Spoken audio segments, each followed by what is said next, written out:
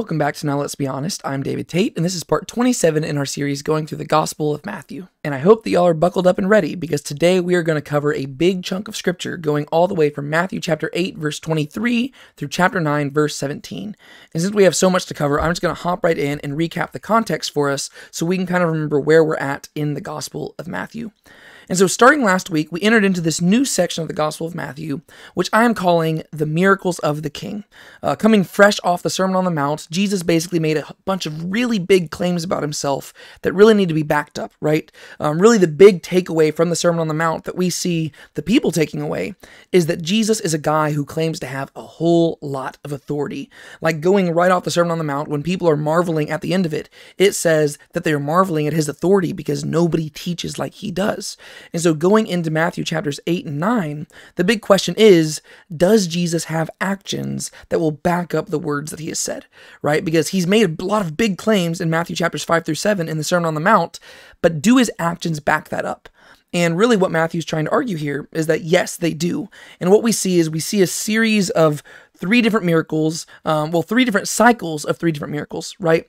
And so last week we covered that first cycle, and I called those miracles of healing, right? So we covered three different miracles, which were immediately followed by a description of Jesus' ministry, and then a subsequent call to discipleship, right? And that really is the structure of Matthew chapters 8 and 9, right? There's going to be three different cycles that each follow that structure. Miracle story number 1, miracle story number 2, miracle story number 3, description of ministry, and call to discipleship. We saw the miracles of healing last week, and then going into this week, what we're going to see are what I am actually calling miracles of authority. And since this is the center cycle, I really think this is the one that Matthew is trying to draw emphasis to, right? It's bookended by the miracles of healing on one side and the miracles of restoration on the other side.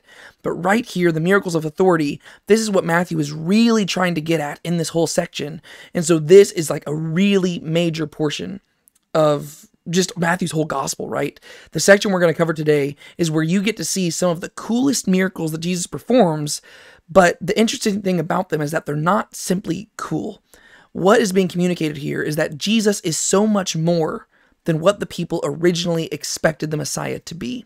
And what we're going to see in the three miracles that we're going to see today is that Jesus is a prophet, he is a king, and he is a priest. Right? And just going off of this, like basically the miracles we're going to see today, just to kind of just give you the spoiler right now, is the first miracle we're going to see is Jesus calming a storm, right? The second miracle we're going to see is Jesus casting demons into a herd of pigs. And the third miracle we're going to see is Jesus healing a paralytic, right? And if you just walk through each of those one by one, you'll see how this references Jesus as a prophet, a king, and a priest, right? Because like Jonah, sleeping in the midst of the storm and having to be cast into the water in order to calm the storm, Jesus, he calms a storm with the words from his mouth, right? He is the greater Jonah. He is a prophet, right? And then you go to Jesus casting the demons into pigs. Well, if you go back to the story of King David, if you remember, his whole story began whenever he was playing music in the throne room of King Saul, right? And so David, as a future king, he was this person who could soothe the demons and cast demons out by the playing of his music. Well, Jesus, the greater king, the greater David, he's able to cast out demons once again by the words of his mouth. And then when you go into that third miracle, the miracle about the healing of the paralytic, what we're going to see is that that miracle isn't as much about healing the paralytic as it is about forgiving the paralytic's sins, which is again something that Jesus does by the words of his mouth, right? Jesus is the greater priest. He doesn't need to offer a sacrifice to forgive sins because, as we're going to see by the end of this gospel, Jesus himself is the greater sacrifice. And so just these three miracles, what Matthew is trying to accomplish here is he's trying to argue that Jesus fulfills all three offices that we would consider anointed offices, right? He is the greater prophet, he is the greater king, he is the greater priest, right? He calms storms with the words of his mouth, he casts out demons with the words of his mouth, and he forgives sins with the words of his mouth. Other priests, other prophets, other kings, they need to do more things in order to accomplish this stuff. Jonah had to be cast into the water. David had to play music, right? Priests had to offer sacrifices. Jesus, he speaks, and he accomplishes the prophetic, the kingly, and the priestly role. As a result of this, what we're going to see through Jesus' words is that Jesus is actually demonstrating his divine power in these miracles more than he has anywhere else, right? We've seen slight allusions to Jesus being God in previous passages in the Gospel of Matthew, but it's really this cycle that we're going to look at today, where we really see Jesus' divine power being made manifest. And all of a sudden, people are going to be very, very shocked by what Jesus is doing, right? That's why I call this the miracles of authority, right? Because what Jesus is going to do, one by one, is he's going to demonstrate that he has power over nature, right? He's going to calm a storm. He's going to demonstrate that he has power over the supernatural whenever he casts out demons. And he's also going to demonstrate that he has power over sin, right? Whenever he heals the paralytic. And so those three things are things that only God himself has power over, yet Jesus is going to demonstrate that he has that power. And as a result, we're going to see this progression of the story that we didn't see in last week's cycle, right? Because last week we saw the miracles that Jesus performed, but we didn't really see how people responded to Jesus, right? We saw a little bit of it whenever Peter's mother-in-law immediately got up and began to serve him, but we really didn't get to see many reactions. Well, that's going to all change in this cycle right here, because as Jesus performs these miracles, we're going to see that Matthew is using these miracles to set up responses to how people are going to see Jesus. As Jesus reveals more of who he is, he begins to draw a line in the sand, and people are going to have to decide where they land. Some people are going to respond favorably. Other people are going to respond unfavorably. Other people are going to try to land in the middle. And as the gospel progresses, Jesus is going to make it clear there is no middle ground. If you are not with me, you are against me. And so that's really what we're going to be seeing happen in these verses here, right? Jesus is declaring who he is. And through that, he's really beginning to show people that he is more than just a man. He's a greater prophet. He's a greater priest. He's a greater king than anybody who came before him. And the reason why he's better than all those things is because he is ultimately the one unto whom all those offices pointed, right? A prophet speaks the words of God. A king rules the people of God. A priest serves the ministry for God. Jesus is God, right? And that's really what we're going to see really unfolding over the course of this whole passage. And then after we cover those three miracles, we're going to once again see a description of Jesus' ministry, followed by a call to discipleship. And it's going to get really cool in this passage because we're actually going to see Matthew himself, the author of the gospel, describe his own calling and how he came to first follow Jesus. That being said, there's our little preview. Let's actually hop in and look at this passage. Starting in Matthew chapter 8, verses 23 through 27, this is what we read. And when he got into the boat, his disciples followed him. And behold, there arose a great storm on the sea, so that the boat was being covered with waves. But Jesus himself was sleeping. And they came to him and got him up, saying, Save us, Lord, we are perishing. And he said to them, Why are you so cowardly, you men of little faith? When he got up and rebuked, then he got up and rebuked the winds and the sea, and it became perfectly calm. And the men marveled and said, What kind of a man is this, that even the winds and the sea obey him? All right, I'm gonna have this really I'm gonna have a really strong temptation to talk way too long about this story, and so I'll try to hold myself back a little bit. But this story right here is one of my favorite stories in all the Gospels, and it's also one of the most misused stories and one of the most misunderstood stories in all the Gospels, right? Because most often what you'll see whenever you encounter this story in the general public and whenever people talk about this story is they will make this a life application thing about how Jesus, just like he calmed the storms on the Sea of Galilee, he can also calm the storms in your life. And you know what? That is a true statement. Yes, Jesus can calm the storms in your life. And as a result, we have written thousands of worship songs about it. But that's not what this story is about. You want to know how I know that God can calm the storms in my life? Well, because if you go back to Genesis chapter 1, verse 1, it says, In the beginning, God created the heavens and the earth, right? God created everything, and so he can handle anything, right? So yes, of course, God can handle the storms in your life. That's absolutely true. Praise be to God. But that's not what this passage is about. And that's why I'm really wanting us to just kind of get rid of that thought process and actually just understand the story in and of itself. Because I think what the story is teaching is something so much more beautiful. And this is really the story where the disciples begin to realize for the first time that Jesus might be something more than just a man, right? He's been making these really big claims to authority, and people are trying to figure out what to do with all these claims. But right here is when the disciples begin to realize, ooh, who is this guy that we're hanging out with? And it seems like they begin to lean towards the idea that maybe Jesus is in fact divine. And so let's actually start walking through it. And when he got into the boat, his disciples followed him, right? So this is immediately picking up after the story we just read in the previous verses, right? So Jesus heals Peter's mother-in-law, and then after that, he heals a bunch of other people, and then they begin making their way towards the boat, and he encounters various different people who are asking about following him and stuff like that. Now Jesus gets into the boat, and we read that his disciples followed him. Interestingly, this word disciples, right? A big part of the Gospel of Matthew is discipleship, right? That's a huge aspect of it.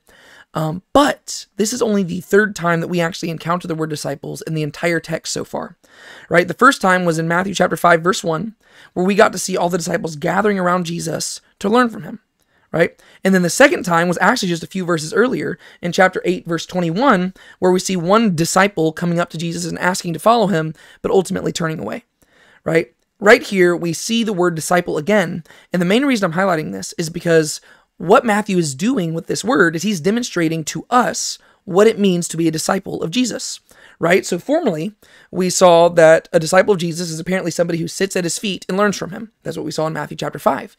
In verse 21, we saw that apparently a disciple of Jesus is somebody who has to prioritize him above everything else, and if they're not willing to do that, they shouldn't follow him. All right, so there's a cost to discipleship. But then notice what Matthew argues for here, right? Here we have disciples showing up and they're following Jesus like they should, but they follow him into danger. And I think ultimately that's what Matthew is trying to argue for here whenever it just comes to what he's saying about discipleship, right? The way that discipleship really just plays out for us as Christians is that we follow Jesus and he doesn't lead us into safety like we always hope, right? Instead, Jesus will lead us into dangerous positions. And in the midst of the danger, it might seem like he's sleeping, right? Just like the disciples are going to see right here. But really, ultimately, what Jesus is doing is he is giving us an opportunity to demonstrate how we're going to react to the situation, and he's giving us an opportunity to demonstrate how we view him, right? And ultimately, that's what Jesus is doing for the disciples right here. Yes, he is actively sleeping, and this is definitely a huge callback to the story of Jonah, whenever Jonah is in the boat sleeping, whenever there's all these rushing, winds and storms and all that stuff going on. So Jesus is actually sleeping here, but there is this metaphorical way where you can interpret this, where you see, like this general principle, right? The disciples follow Jesus. He is the one who led them to the boat. He is the one who led them out to the sea. He knew that this storm was going to be here. Yet what does he do? He sleeps, and he lets them handle it alone because he wants to see how they're going to respond. This is what Jesus is going to do in our own lives, right? We follow him, and he is going to lead us into situations that are not comfortable, and he's going to lead us into situations that we might not necessarily like, and he's going to lead us into situations where he's really testing us to figure out how we're going to react to the situation and to see whether or not we are going to trust in him. A big aspect of this story right here is their faith.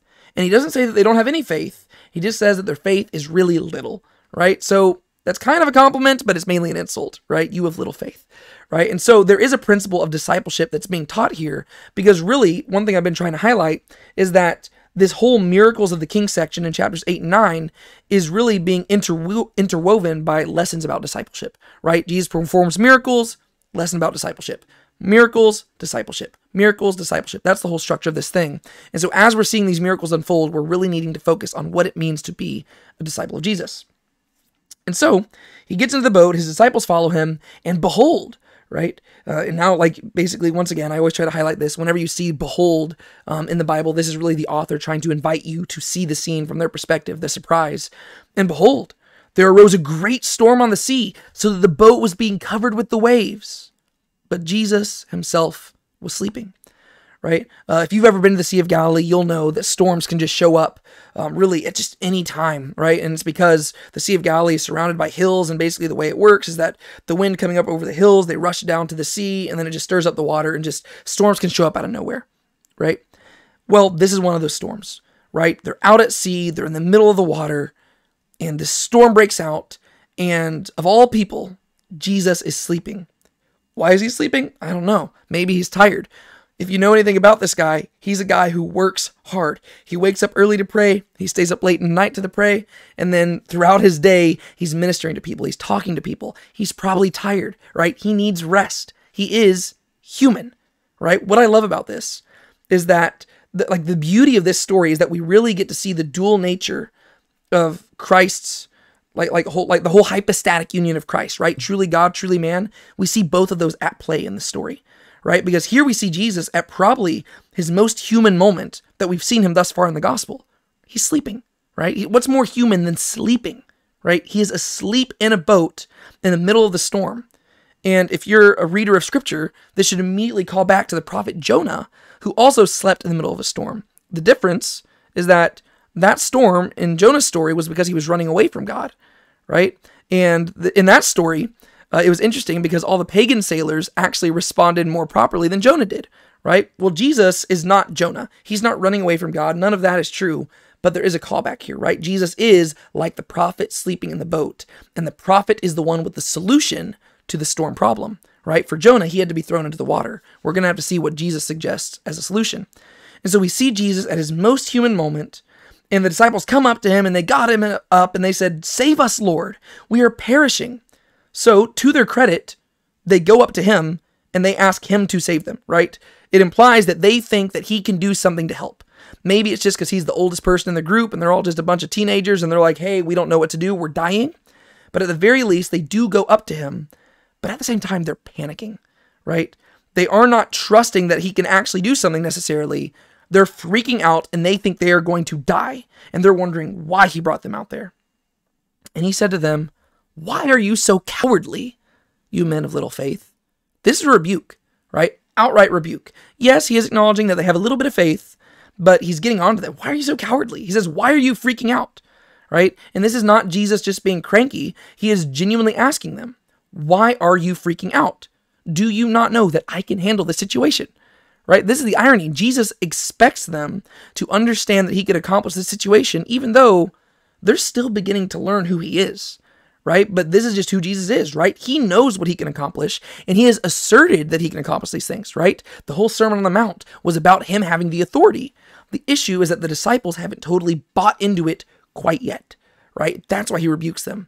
Because his word should be enough. He says he has the authority to do all these things. He says he has the authority to bring people into the kingdom of heaven, right? He can handle a little storm, but he rebukes them. And then it says, "Then he got up and he rebuked the winds and the sea, and it became perfectly calm," right?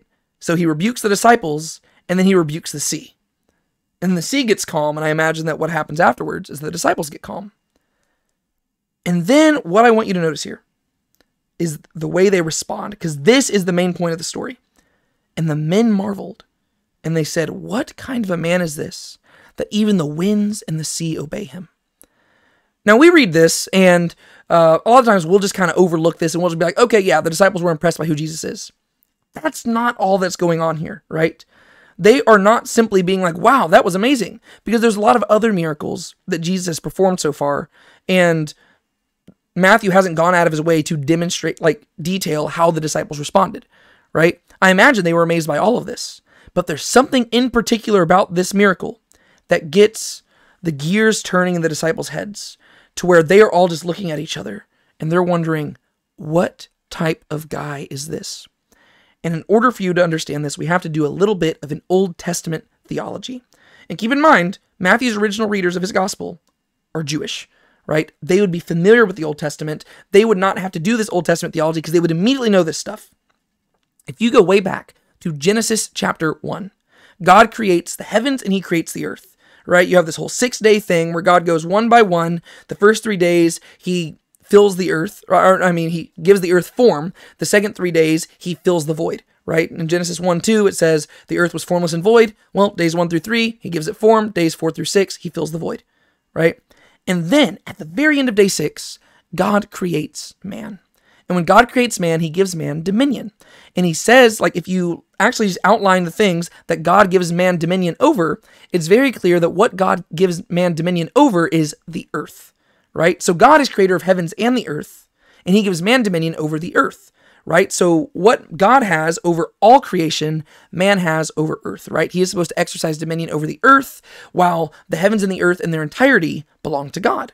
Okay, well, that means that the heavens are the domain that are uniquely under the authority of God, right? Man has authority over all things on earth. He is supposed to tame animals. He's supposed to tame all those things, but there are certain things that man cannot control, and those are things in regards to the heavens, right? The sun, the moon, and the stars, the things that govern the day, the things that govern the night, the things that govern the seasons, the thing that govern the weather. Man cannot control those things, nor will he ever be able to control those things. Man cannot make days longer. Man cannot make days shorter. Man cannot make winter shorter. Man cannot make summer longer, right? They can do things, hypothetically, that affect the weather, but they cannot control it, right? Because the heavens are in the domain of God. God gave man dominion over the earth, but not the heavens. The heavens are strictly God's domain. That is established from Genesis chapter 1, which then leads later biblical verses to assert this even further, right? You go to Job chapter 38, this is exactly what God is exclaiming to Job. God says this, "Or who enclosed the sea with doors when, bursting forth, it went out from the womb, when I made a cloud its garment, and dense gloom its swaddling band? And I placed boundaries on it, and set a bolt and doors, and said, thus far you shall come, but no further, and here shall your proud waves stop." God is speaking to Job, and he says, who's in charge of the weather? Who's in charge of the seas? Not you, Job. Me, God. God is in charge of the heavens. God is in charge of the seas. Man is in charge of the earth and the living creatures on the earth. That is what man is in charge of. The rest of it, that belongs to God alone. You see the same thing in Psalm chapter 89, right? Verses 8 and 9. O Yahweh, God of hosts, who is like you, O mighty Yah? Your faithfulness also surrounds you. You rule the swelling of the sea. When its waves rise, you still them. According to Psalm 89, who's the one who stills the waves? God. Not man, God. Yahweh is the only one who can still the waves. God himself is the only one who can still the waves. Jesus stands up right here, and look what it says. He got up and rebuked the wind and the sea, and it became perfectly calm. That's why the disciples are so freaked out. Because Jesus didn't have to say, in the name of God, and by the power of God, I rebuke you. He just tells the waves to shut up, and it listens. He tells the storm to shut up, and the storm shuts up. That's why the disciples are so freaked out. Because, according to their theology, there's only one person who has the ability to control the weather, and that is God himself. Any other time you have some sort of prophet or somebody in the Bible doing something in regards to the weather, they are doing that under the authority of God, but Jesus doesn't appeal to any other authority. The only authority he appeals to is his own. He rebukes them for not having faith in him. And then he turns and rebukes the waves, and the waves obey. And that's why the disciples say, what kind of a man is this, that even the winds and the sea obey him? Because they've been listening to what Jesus has been saying. And he's been making big claims of authority, right? He's been saying some really important stuff about himself, and he's been saying he could do some really big stuff. And you know, a lot of people might just think that maybe this guy's a little bit arrogant. Maybe this guy's a little bit proud. Maybe he's overstating things. But now the disciples are looking, and they're realizing, you know, this guy, he just did something only God can do. He doesn't just have power to heal sicknesses, right? He's not just he's not a miraculous doctor. He literally can speak to creation itself and force it into submission by his words. Who does that sound like? God. Let there be light, and there was light. This is what God does, right? Genesis chapter 1, that's the theology. God speaks and creation obeys. The disciples, they wake Jesus up from a nap, and he gets up and he speaks and creation obeys. He has power over nature. And so here you have Jesus at his most human point in the gospel, right? He's sleeping, but that's immediately followed by his most divine moment in the gospel so far. He speaks to creation and it obeys. And this is the first moment where the disciples begin to realize, have we been hanging out with God in the flesh? And it doesn't mean that they're totally on board with that yet, but this is where the wheels in their head begin to turn, and they begin to realize that this itinerant rabbi they've been following, he might not just be the Messiah, and he might not just be a king, and he might not just be a prophet, he might not just be a priest, he might literally be God in the flesh. He might literally be the angel of the Lord from the Old Testament showing up in the flesh. This is blowing their minds. That's why this story is so important. We move on. Verses 28 through 34. And when he came to the other side, into the region of the Gadarenes, 2 men who were demon-possessed met him as they were coming out of the tombs. They were so extremely violent that no one could pass by that way. And behold, they cried out, saying, "What do we have to do with you, Son of God? Have you come here to torment us before the time?" Now there was a herd of many swine feeding at a distance from them. And the demons began to plead with him, saying, "If you are going to cast us out, send us to the herd of swine." And he said to them, "Go." And coming out, they went into the swine. And behold, the whole herd rushed down the steep bank into the sea and perished in the waters. Now the herdsmen ran away and went to the city and reported everything, including what had happened to the demoniacs. And behold, the whole city came out to meet Jesus. And when they saw him, they pleaded with him to leave their region. Once again, notice how at the very end, we see a reaction to Jesus. So the disciples, they were marveling and they were wondering, what type of man is this? These people are going to respond a little bit differently. So walking through this, when Jesus came to the other side, right? So he calms the storm. They get to the other side of the water. They get out of the boat. They are in the region of these people known as the Gadarenes, right? And one thing that we can tell you right off the bat is that this is Gentile territory. We are now in the region known as the Decapolis area, right? This is a region that would be, like Decapolis means 10 cities, right? This is a very Hellenistic area, like a lot of Gentile influence in this area. And one reason that we know that this is definitely Gentile area is because there's a lot of pigs nearby, right? And if you know anything about the Jewish law and prohibitions in regards to food, Jewish people would not have a lot of pigs, right? They would not have any pigs probably because, they weren't allowed to eat them, right? And so they're in Gentile area. And this is very interesting because so far Jesus' ministry has been primarily to Jewish people, but at the same time, he's going beyond that, right? Think about the second miracle we saw in last week's cycle, right? A Roman centurion comes to Jesus, right? And so the first miracle was towards a Jewish person. The second miracle was towards a Gentile. Well, same thing here, right? The first miracle was directed towards Jewish people, his disciples, and now he's performing a miracle to a Gentile group of people, right? Also notice in the first cycle, they were more individual miracles, whereas here it's in front of a crowd and stuff like that, right? They're becoming more public and more public as we go. Right? And so he goes into Gentile territory, and this is just so interesting that he's not just ministering to Jewish people. Like in the last story, the Gentile came to him, right? The Roman centurion came to Jesus. Well, in this story, Jesus goes to the Gentiles, right? The Jewish king, he steps out into Gentile territory, expanding his ministry to them, which tells us, and this is what Matthew's trying to communicate, that the gospel of the kingdom is not just focused on the Jewish people. Right? That's going to be a big component of this whole thing that he's arguing in this gospel. He's writing to Jewish people, but he's pointing out that the gospel was always intended for all the nations. And that's ultimately how this whole gospel is going to end, right? Take the gospel to all the nations. That's what Jesus is going to say in the final verses.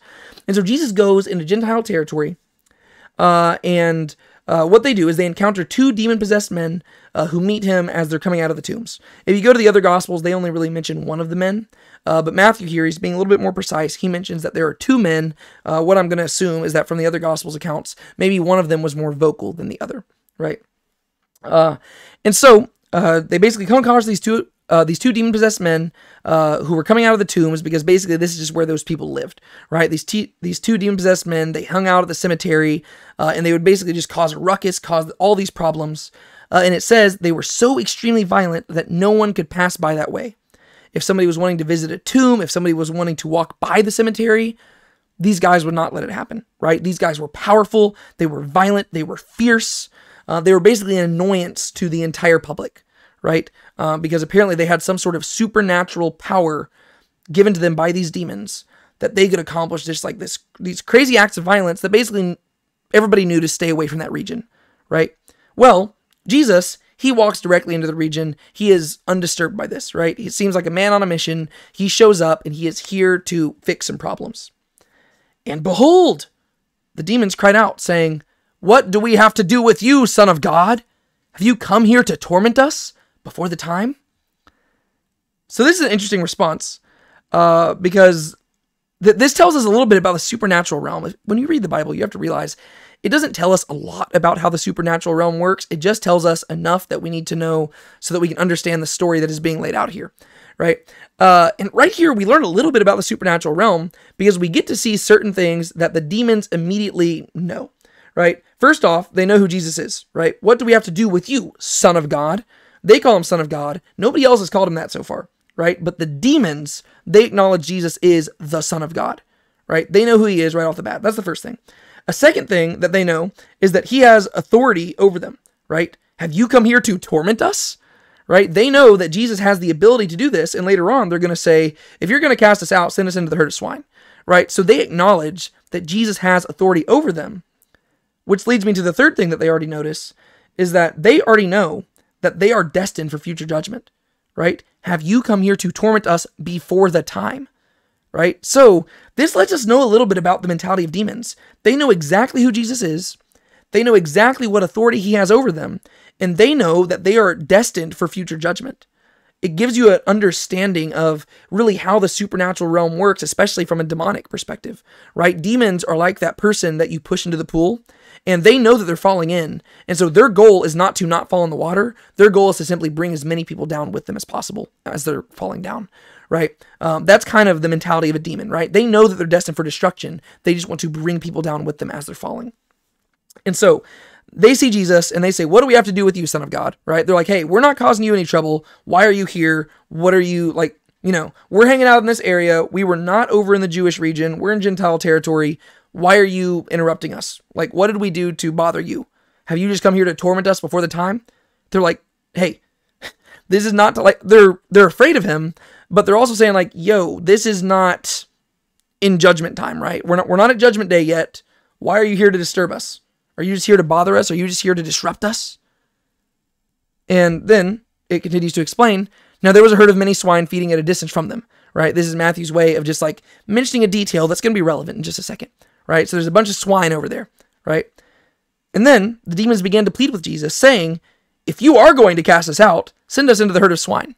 What's funny is that Jesus hasn't even spoken anything yet, according to Matthew's gospel. Maybe Jesus did respond, something like that. But the demons seem to understand what Jesus is doing here, right? Jesus is here to get rid of them, right?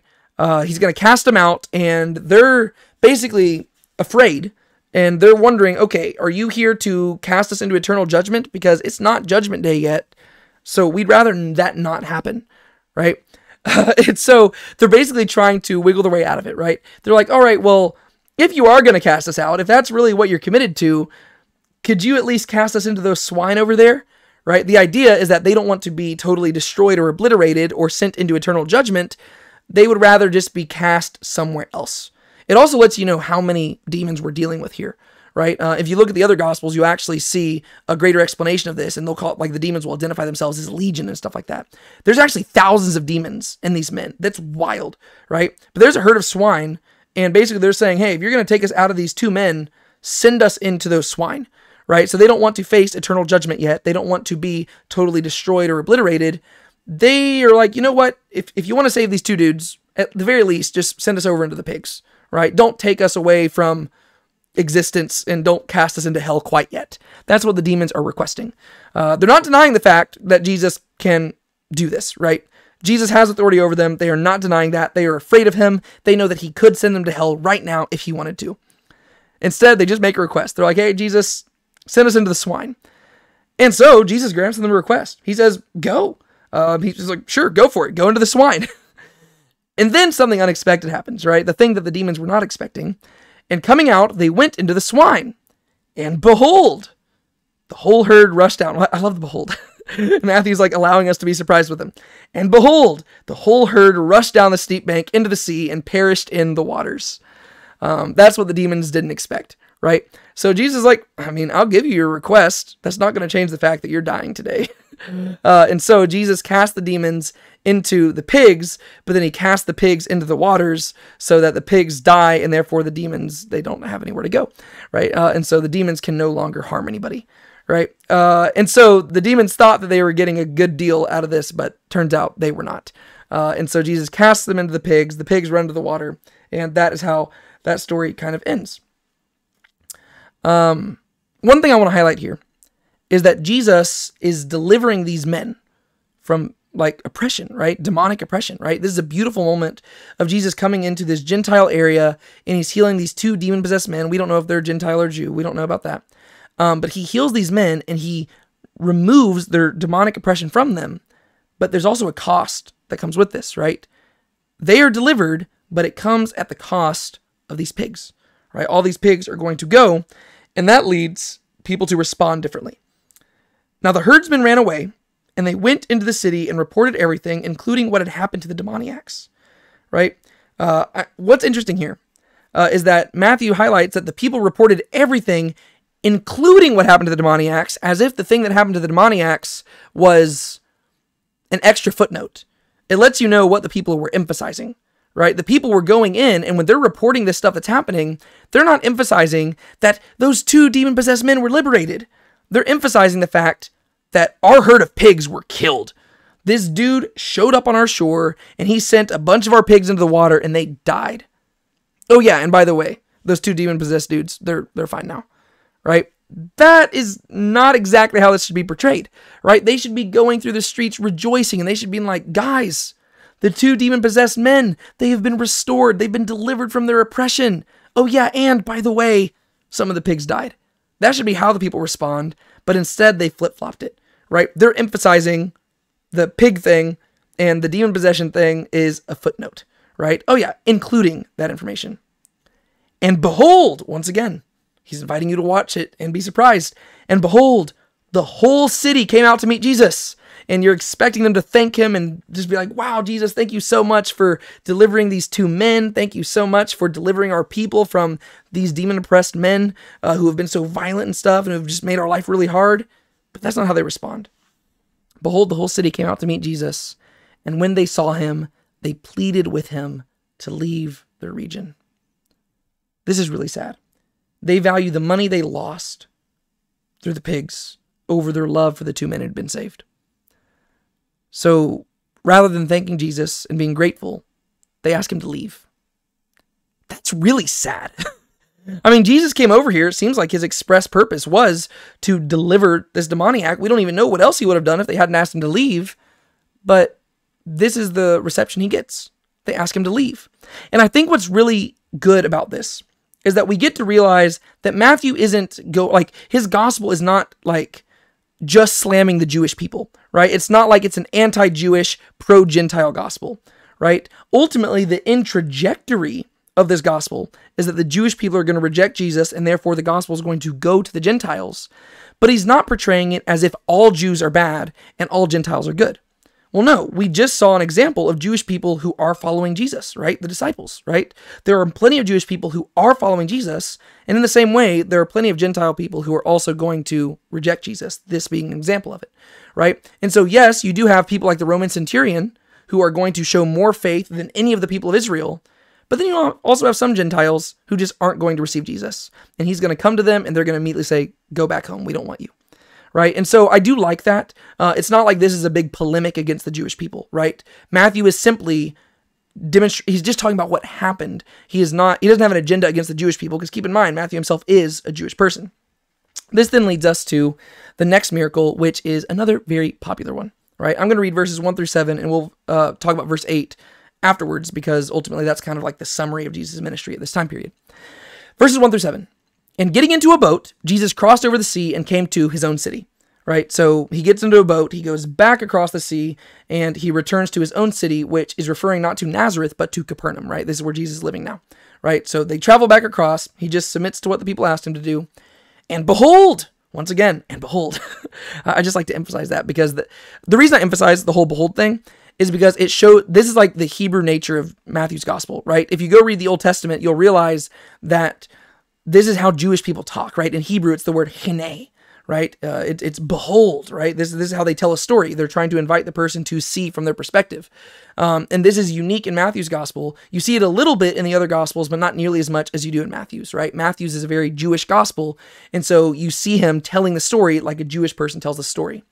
And behold, they brought to him a paralytic lying on a bed.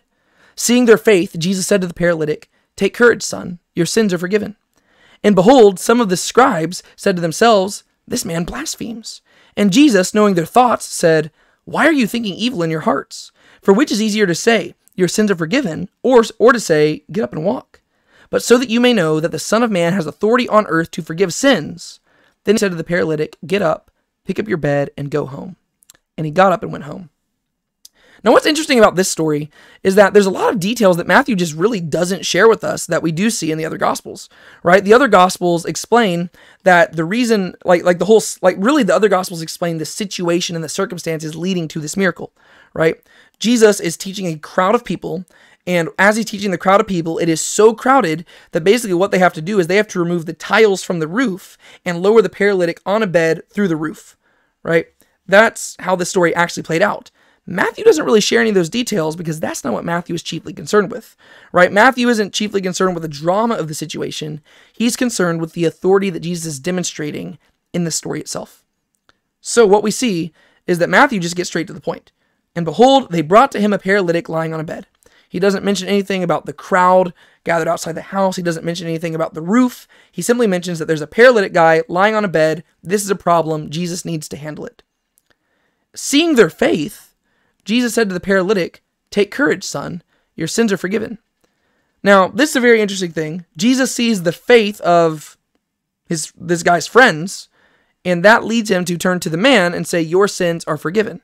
Now, is the man's sins forgiven simply because of the people's faith? Well, I don't think that's exactly what the implication is here. Because ultimately you have to realize that this man could not have taken himself. So apparently this man has asked to be brought here, or his friends have brought him here, and he is the one who consented to be brought here, right? Either way, this man has faith, and the friends have faith as well.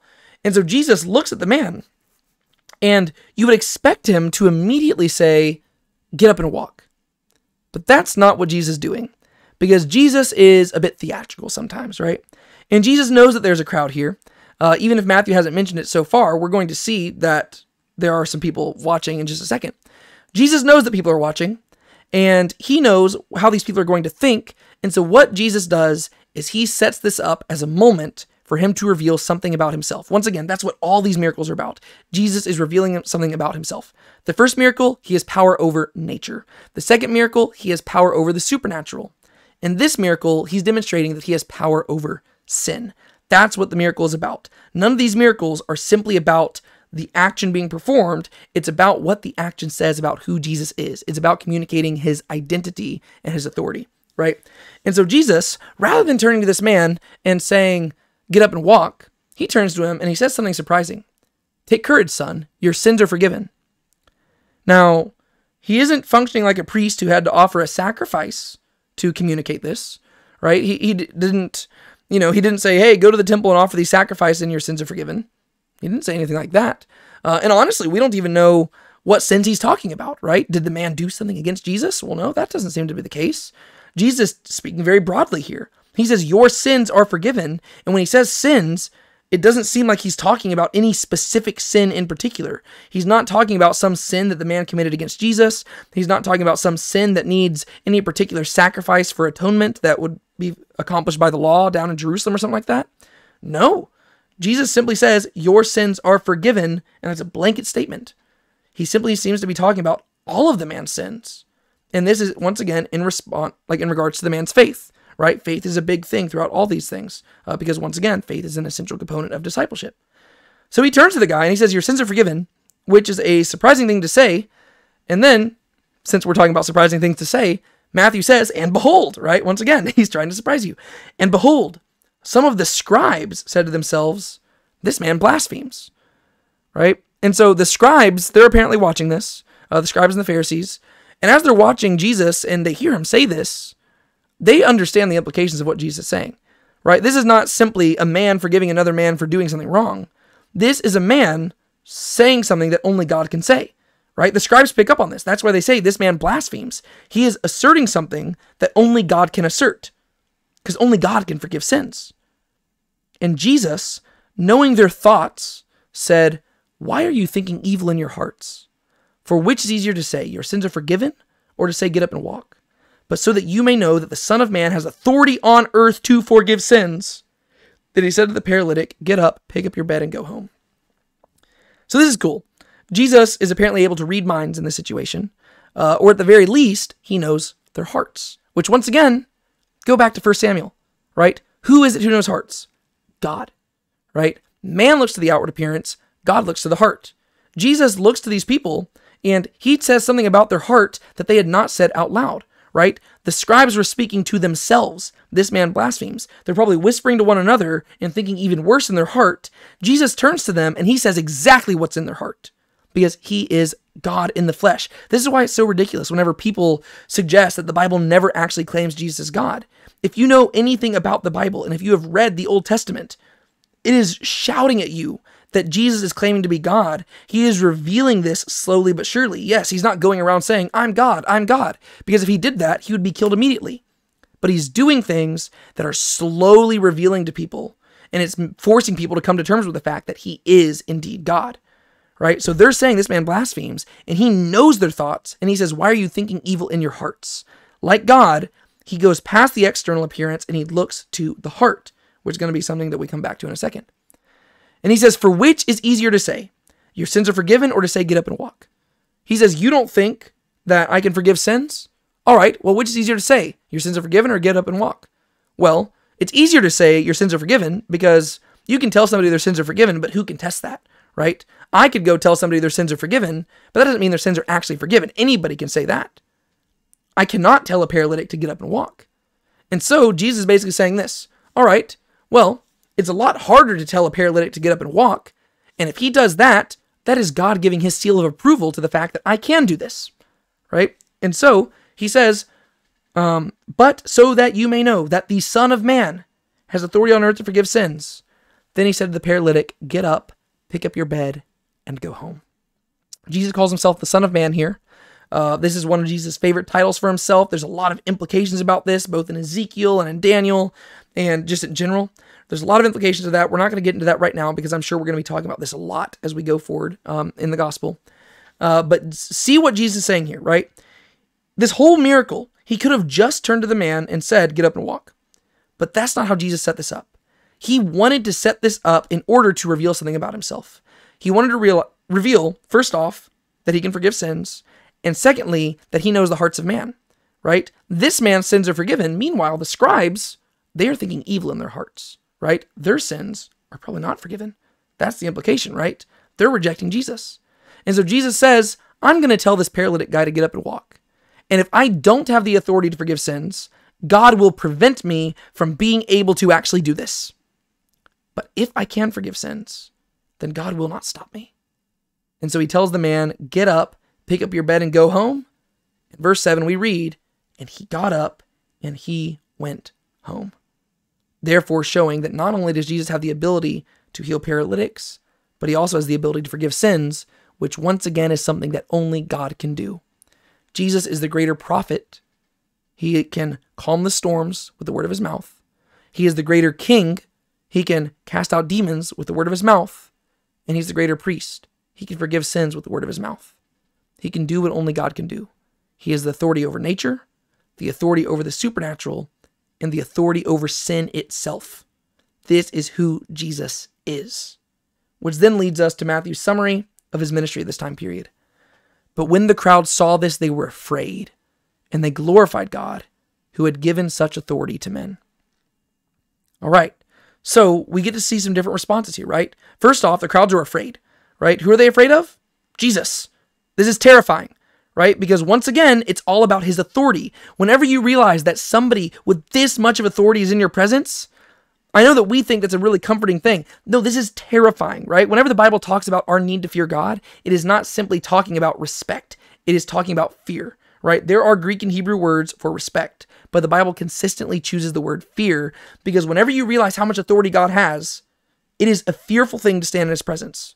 That does not mean that you should be terrified from him and run away. It means that you should be so scared of him that you want nothing else than to be as close to him as possible because you want him on your side.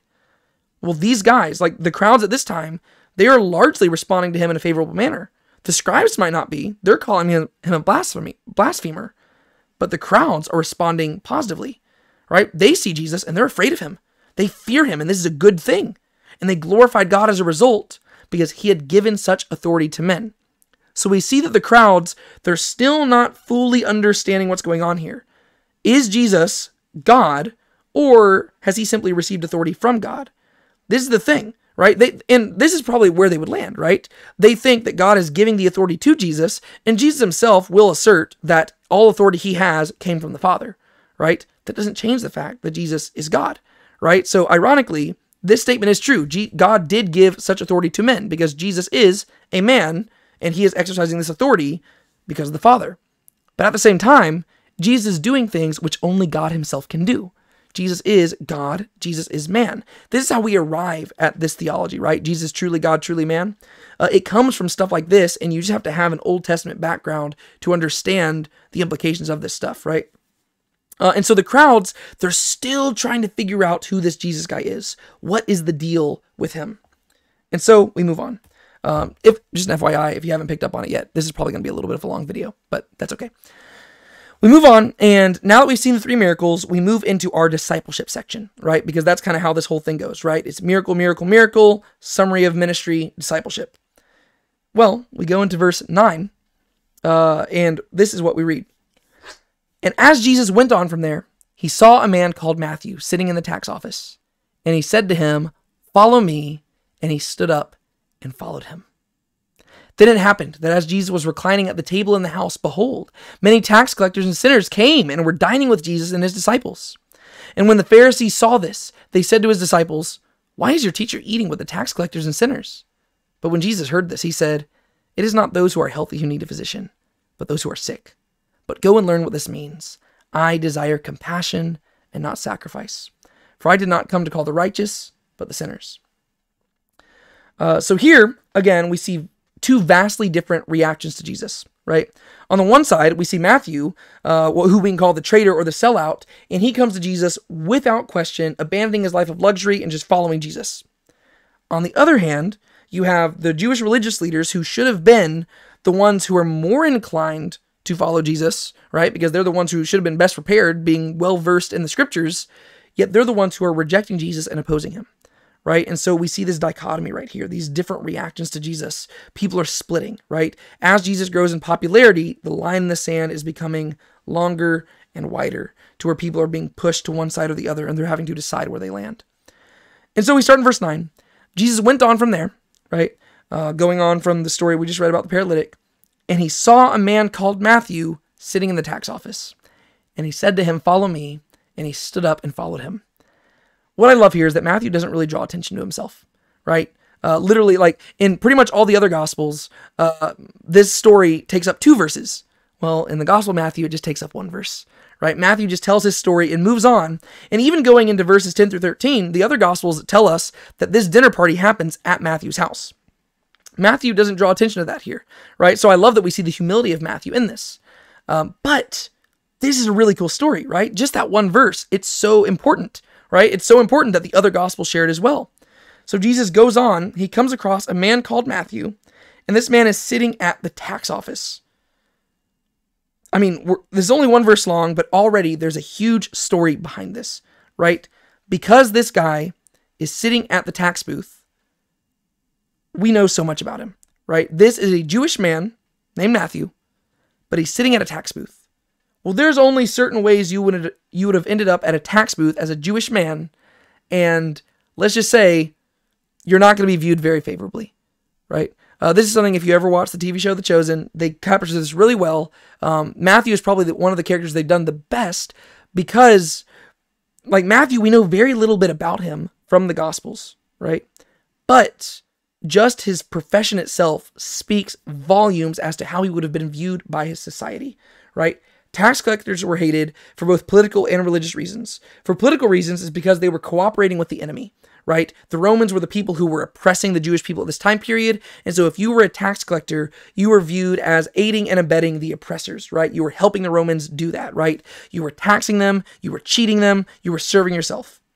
For religious reasons, they were despised because they were dealing so closely with Gentiles, unclean Gentiles, which basically was viewed by most Jewish people at this time period as equivalent of abandoning the faith, right? If you are dealing so closely with Gentiles, you must not value God very highly. Another way to view this is that in Jewish eyes, tax collectors were the epitome of serving mammon rather than God, right? So if you go back to the Sermon on the Mount, no wonder Matthew highlights those things, right? Matthew highlights that Jesus said you can't serve both God and mammon. You can't serve 2 masters. You can't value material things. You can't be anxious about material things. Your heavenly Father will take care of you. These would have been teachings that pierced Matthew's heart as a tax collector. He would have heard these things, and it would have rocked him because he was valuing material possessions. He was valuing these things. He had chosen to be despised by his community because he wanted money, right? That's the only way a Jewish person would have ended up in a tax booth. It's because they didn't value their God as much, and they valued money enough to be despised by their community just to make some extra money. That's pretty much the only reason they would have ended up in a tax booth. So the fact that Matthew's sitting here tells us a lot about him, which makes his reaction so surprising. And Jesus said to him, "Follow me," and he stood up and followed him. Matthew may have been a tax collector who was despised for both political and religious reasons, but whenever it comes down to it, he follows Jesus as quickly as did Simon, Andrew, James, and John. Jesus says, "Follow me," and Matthew gets up and does it. Now, we don't know Matthew's background. We don't know if he, like how exactly he knew enough about Jesus to motivate him to follow him, right? This definitely was not his first encounter. He definitely had heard of Jesus' reputation, especially this is presumably in Capernaum, right? And so if they're in Capernaum, well, Matthew's definitely heard about the things that have been going on over here, right? And who knows, maybe the stuff that Matthew's been sharing in his gospel was his introductory stuff to Jesus, right? Maybe Matthew was present at the Sermon on the Mount. Maybe Matthew heard about these other miracles happening, and that's what motivated him to follow Jesus. But whatever it is, despite the fact that Matthew had been willing to abandon his family and abandon his Jewish people to serve as a tax collector, something that Jesus had to offer him, he deemed worthy enough to also abandon his post as a Roman and return to the faith and return back to God. That is cool. We don't know what his motivations were. He doesn't detail it, right? He simply tells us, "This is my story," and moves along. Then it happened that as Jesus was reclining at the table in the house, behold, many tax collectors and sinners came and were dining with Jesus and his disciples. So immediately after this, right, they go, and the other Gospels inform us this is at Matthew's house, right? And Matthew ends up hosting a party for Jesus, right? And it's not just Matthew there, but other tax collectors and sinners have been invited as well, right? Matthew realizes what he has received from Jesus, and he realizes that Jesus is apparently willing to associate with people like tax collectors, and most of Matthew's friends are probably tax collectors and sinners because he probably didn't associate with good people, right? He probably was not the most devout person, right? Peter, Andrew, James, and John, they might have been devout Jews before they followed Jesus. Matthew, he was not. And so he doesn't hang around with the best crowd. But still, he invites all of his friends to meet the new rabbi that he's following. And Jesus, he sits there, he reclines at the table with them. You got to understand that in Jewish culture, reclining at a table is a big deal. In ancient cultures in general, and in a lot of still Middle Eastern cultures to this day, table fellowship is a really big deal. And so by Jesus doing this, he is communicating that he loves these people, and he is willing to associate with them on a friendly basis without judgment. Well, the Pharisees are not going to be happy about this, right? And when the Pharisees saw this, they said to his disciples, "Why is your teacher eating with the tax collectors and sinners?" What you have to realize about the Pharisees is that they were hyper-fixated on holiness. They had developed this entire oral law, built upon the law in order to just kind of drive home the fact that we are called to be holy people. And this is good on one side of things because the Pharisees rightly understood that we are called to be holy, right? That is good. But in many ways, they had made holiness merely a matter of external performance, right? That was the main issue facing the Pharisees, right? They understood the call to be holiness, but they had made it merely an external thing. This is what Jesus is getting onto them about in the Sermon on the Mount. This is why our righteousness has to go beyond the scribes and the Pharisees, because it can't simply be an external thing. Internally, as we're going to see in this passage, the scribes and the Pharisees, they were just as corrupt as everybody else, right? They were just as self-serving as everybody else. Their righteousness was an external badge of honor where they tried to parade around how clean and holy they were, which basically means that their holiness was all for show. They were set apart, but they weren't set apart in the ways that God wanted them to be. And that is what Jesus is going to highlight here, right? Because the Pharisees, they've heard about Jesus, and Jesus is growing in popularity. He's got a reputation as this amazing rabbi guy who's got these amazing teachings, and a lot of those teachings are about righteousness. And then he has the audacity to eat dinner with sinners and tax collectors. And the Pharisees are not having it. They approach the disciples and say, "Why is your teacher eating with tax collectors and sinners? Who does he think he is? One day he's over here saying that he's this righteous guy who demands righteousness of his followers. He's performing all these miracles, and now he's hanging out with these guys? He's sending a mixed message. He shouldn't be doing this." Right? This is what the Pharisees are arguing, right? they're trying to correct Jesus and suggest he shouldn't do this. And they approach the disciples to ask this, but Jesus hears about it. And rather than disciples responding, Jesus responds. And he says, "It is not those who are healthy who need a physician, but those who are sick." Here we get to see how Jesus viewed his ministry. He says, I'm not here for healthy people. Because ultimately the point is there are no healthy people, right? But if there were healthy people wouldn't need a physician. Jesus makes it clear, I am here as a physician, right? If you're healthy, you don't need me. The reason these people are at this table is because they realize they need me, right? So Jesus is at this table with them, and he's not casting judgment on them, but that's because they already know that they're sinners who need him, right? It's another thing if somebody's denying that they need him, hence why Jesus is rebuking the Pharisees, right? Because they have the audacity to think that they don't need him, and they have the audacity to think that they're the ones who deserve to have him at their table because they're good and pure and holy. And he says, well, you know what? I'm here as a physician, and so if you're good and pure and holy, you don't need me. And plus, I don't want to hang around with you anyways, right? So Jesus does judge the people who deny their sinfulness, but the people who recognize that they need a physician, Jesus says, that's the person I'm here for. And then Jesus really just slams into the people right here. He basically just rebukes them, and he says, but go and learn what this means. I desire compassion and not sacrifice, for I did not come to call the righteous, but sinners. I love what Jesus does here, because you have to realize, like, there's humor here, right?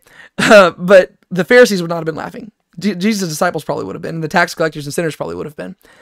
The Pharisees were known as being the people who were so devout. Like, these are the people who memorized the law, who memorized the Torah, right? These are the people who knew the scriptures like the back of their hand and tried to follow it to a T, and who had built an entire law in addition to the Torah.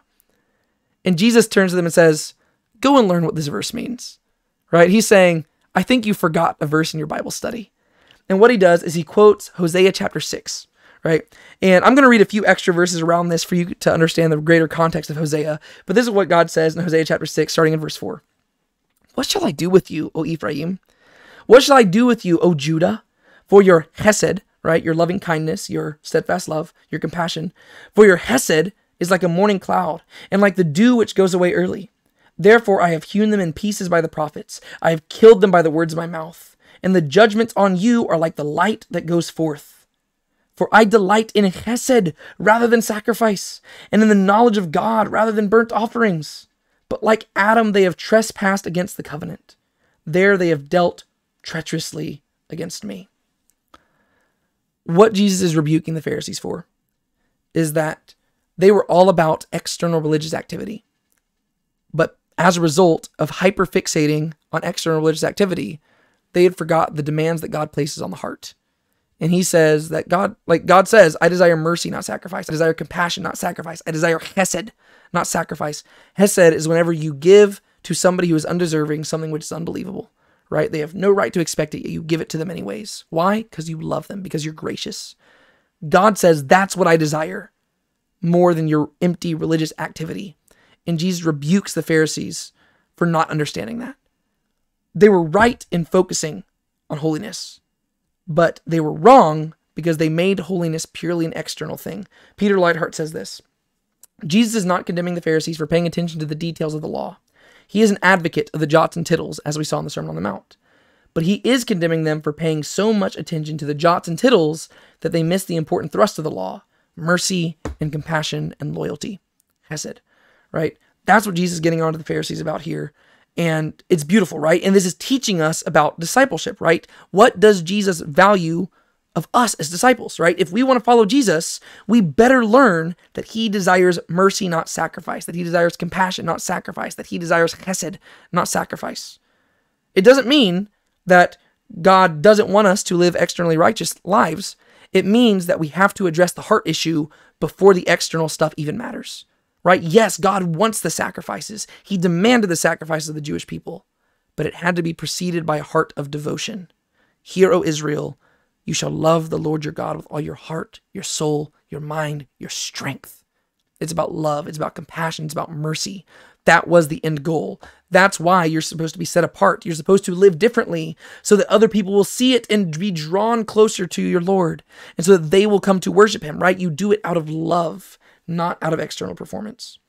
Which then leads us to another lesson of discipleship, which we read to close out the section we're covering today. Then the disciples of John came to Jesus asking, these are disciples of John the Baptist, they come to him asking, "Why do we and the Pharisees fast, but your disciples do not fast?" And Jesus said to them, "Can the attendants of the bridegroom mourn as long as the bridegroom is with them? But the days will come when the bridegroom is taken away from them, and then they will fast. But no one puts a patch of unshrunk cloth on an old garment, for the patch pulls away from the garment, and a worse tear results. Nor do people put new wine into old wineskins. Otherwise the wineskins burst, and the wine pours out, and the wineskins are ruined.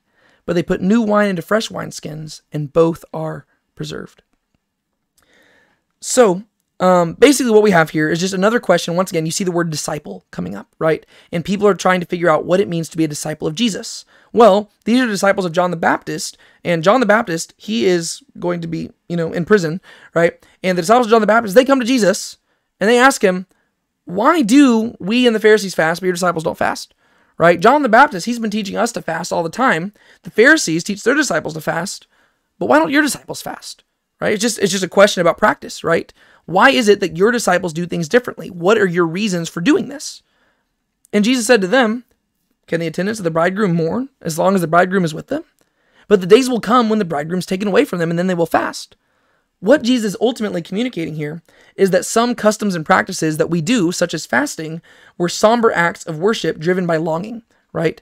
And that longing that he's specifically really addressing here is a longing that mourning will one day turn to mirth, right? That the fasting will one day turn into feasting, right? With Jesus, though, he's pointing out that the feast has begun. Jesus is the bridegroom, right? The Jewish people, for the longest time, were waiting for their Messiah to arrive. And so they would fast and they would yearn and they would cry out, "Maranatha," right? "Come, Lord, come, Lord, come, Lord," right? This has been the ache, like the Maranatha cry, crying for the Messiah to arrive and crying for God to bring about the judgment and the day of the Lord. This has been the cry since the beginning of Genesis, right? And people have been waiting for this. And Jesus points out, well, I'm here, right? I'm the bridegroom. The bridegroom has arrived for his bride.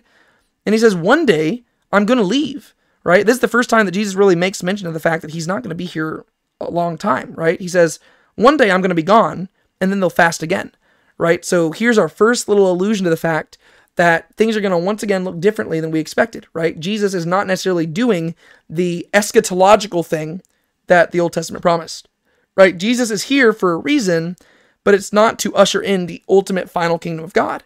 He's here for a time period, and he's going to leave. And he points out that whenever I leave, then my disciples are going to fast. But no one puts a patch of unshrunk cloth on an old garment, for the patch pulls away from the garment, worse tear results. Nor do people put new wine into old wineskins, otherwise the wineskins burst, and the wine pours out, and the wineskins are ruined. But they put new wine into fresh wineskins, and both are preserved.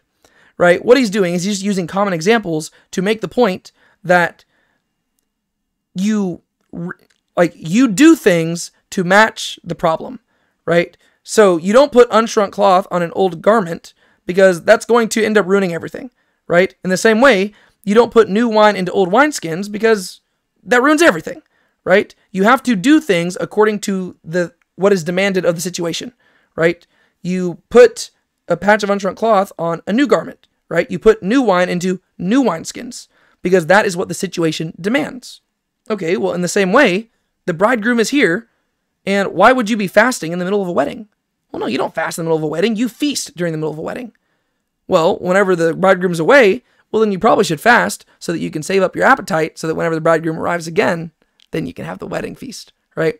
And so that's what Jesus is pretty much arguing here. The bridegroom is present, and with his presence, everything is changing. Things are going to be different going forward, and that's really what Jesus is arguing here.